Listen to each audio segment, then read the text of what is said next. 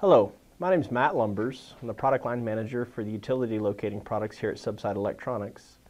This afternoon, I'd like to go over how to connect a Geo 7X Trimble GPS to a UtiliGuard Advanced system.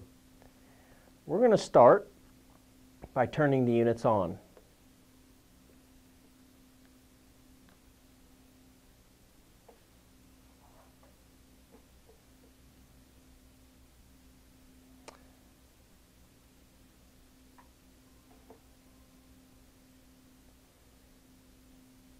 Once the Geo 7 has booted up, we're going to go into the Start menu, which is the bottom left corner.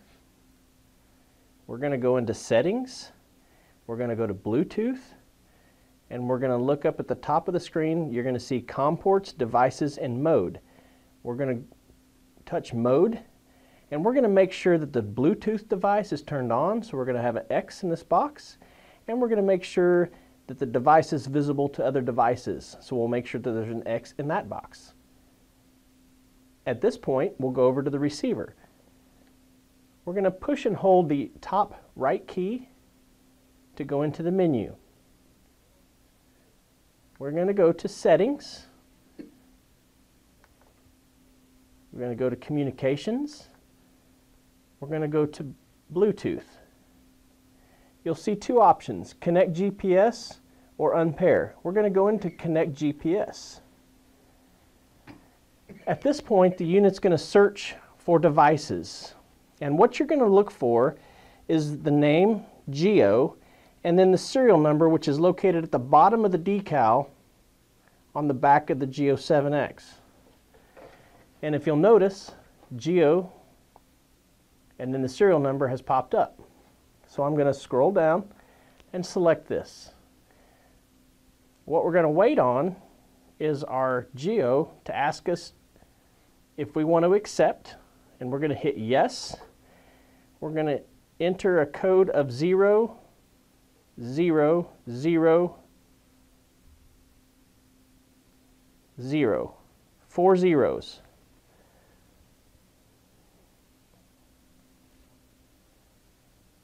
And we're going to wait for them to pair up.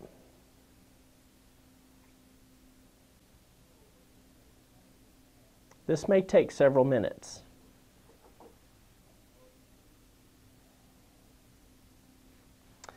If you noticed, we got a connection failed. I'm going to go right down the list again and select that. Again on the receiver and give it a second chance.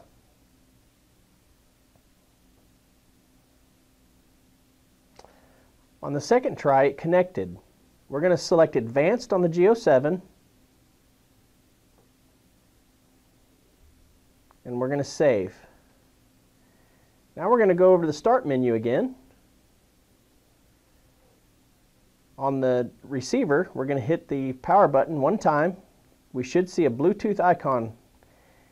On the Geo, we'll go into Settings. We're going to go to Connections. We're going to go to GNSS connector. Notice that there's a Bluetooth COM port here in blue. It's asking us to connect. So we're going to connect this. We've connected. You should see a blue light blinking. And on the locator, you're going to get a target icon with the flashing circle. When that icon turns solid, you've got actual GNSS data. Right now we're inside of the building, so we're not seeing that data, so this light will blink and eventually time out. That's how you connect a Geo 7 to a UtiliGuard Advanced receiver. Thank you.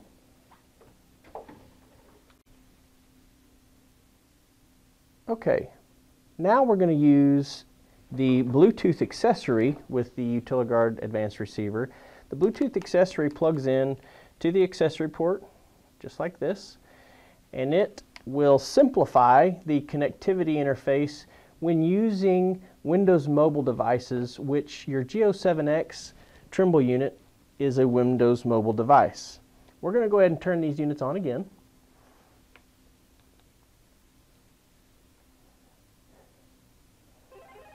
you're going to notice that there's a flashing icon in the receiver. We're going to go into the Start menu on the Trimble. We're going to go to Settings. We're going to go to Bluetooth. We're going to make sure that the Bluetooth device is turned on and make sure it's visible. We're going to go over to the menu button on the receiver. Scroll to Settings, Communications, Bluetooth, and Connect GPS.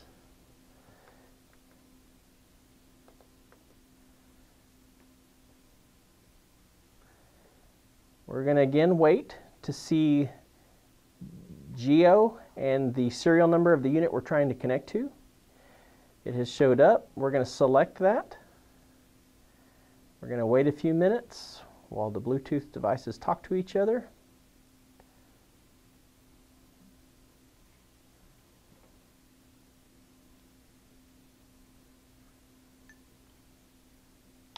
We're going to wait till the Geo 7 asks us if we want to connect. We want to hit yes.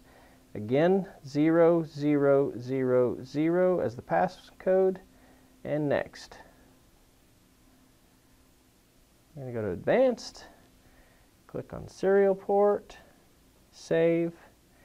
Now you'll notice that we've got a GPS icon in the bottom corner.